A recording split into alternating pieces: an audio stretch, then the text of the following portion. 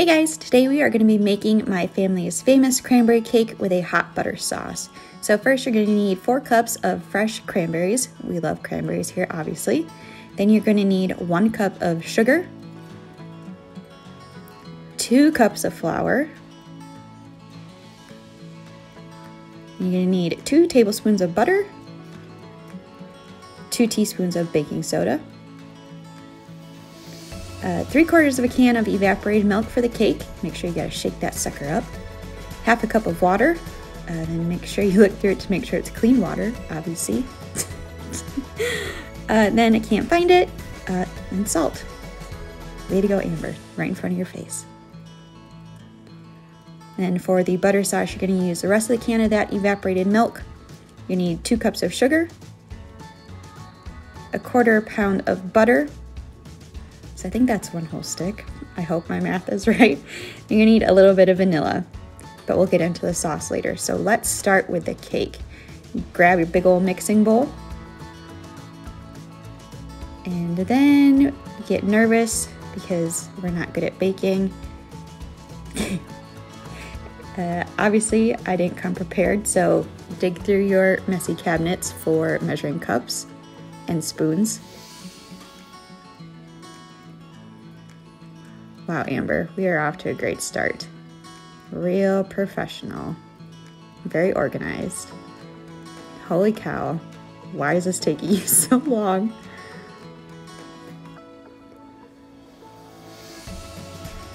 And then make sure that your measuring cups are clean. Okay, anyway, back to the cake. Start with 1 cup sugar. Good enough. Pauladine who? Just oh my goodness. Then 2 cups of flour. Level it off because that's what they tell you to do. Make sure you use a clean finger. Level the 2nd cup off, dump her in.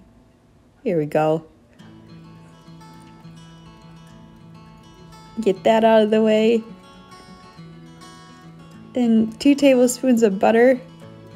Cut that little nubbin in half. And second guess your decisions because I don't know how to bake and numbers are hard. So we're just gonna guess and say that that is 2 tablespoons of butter. That looks about right. I don't know. And then we are just gonna slice up that butter. It's a butter knife, guys. I hope I don't cut myself. That'd be embarrassing. Good enough. And then you take your salt and just add 1 teaspoon of salt. This isn't the best. Table salt will be a little bit better, but this is all we have, so we're just gonna go with it. Make sure you knock that salt loose. Ooh, too much salt. Oh well. A little salt never hurt anybody. Then we're gonna take our baking soda, 2 teaspoons of this. Focus, Amber, focus. Don't screw this up. Double check the recipe, make sure you're doing it right. There we go. 2 teaspoons baking soda. And then shake up your evaporated milk a little more. And dig through your drawer for a can opener.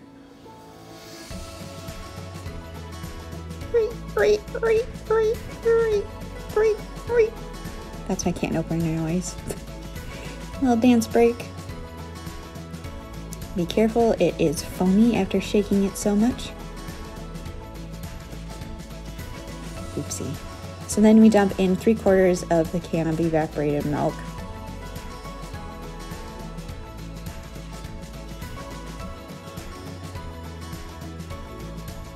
And apparently that looks about 3/4 of a can.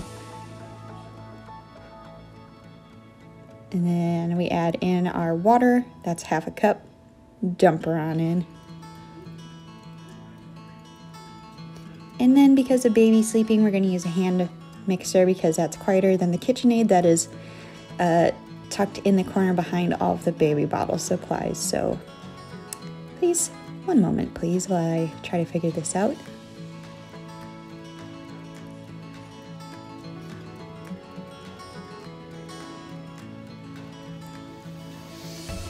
And we are just gonna mix that all together after we splatter our brand new sweater with cake batter. This is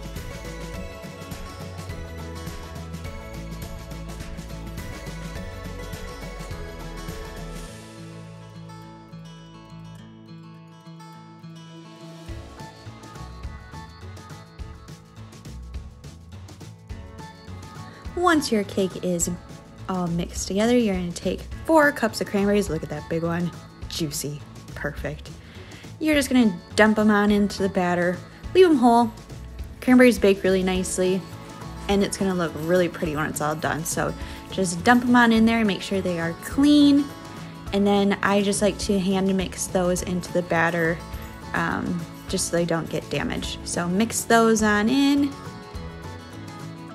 Now you're going to take a greased 9x13 pan, concentrate very hard on getting your batter into the pan without spilling all over yourself. And look at that goodness go. Look at all those berries. Beautiful, beautiful. Concentrate amber. Here we go. Looking good. All right, let's speed this up because it took me way too long to scoop all of this batter out. And we gotta taste it to make sure it's tasting good and shake it flat. Look how pretty that is, guys. Now we're gonna throw it into the oven at 350 for 35 minutes. While it's in the oven, feel free to take a nap like Porter here. Sit in your favorite recliner and take a little snooze. All right, time is up. Let's check on it. Ooh, look at that cake. Thumbs up, clean toothpick, we're all good. Now let's make the butter sauce. 2 cups sugar. Oh, gotta turn the stove on first. That might help, huh?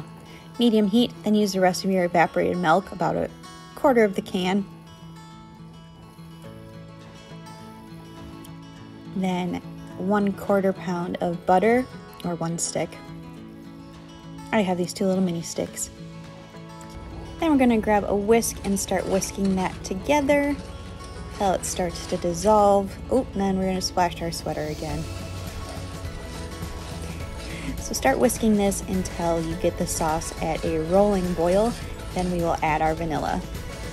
So after like 5 minutes on the stove, we are at a rolling boil. Then you're gonna take your vanilla and add, I don't know, measure with your heart with the vanilla, how much vanilla you like. I added 2 big swigs. And be careful when you do this because it does kind of bubble up after you add vanilla. Any science experts out there want to explain that to me? I don't know, it scares me every time. Then you're just going to keep whisking that until you think it's all mixed in together. Now while the cake is still warm, grab yourself a slice. Look how beautiful that is with the whole berries in there. Lots of cranberries. It is looking good. Now with your warm cake, you are going to take your hot butter sauce and you're going to pour that right on top of the cake. Make sure you only put it on slices and not on the entire cake, because if the butter sauce sits on the cake for too long, it'll get too soggy and it doesn't keep well that way. So slice at a time, thank me later.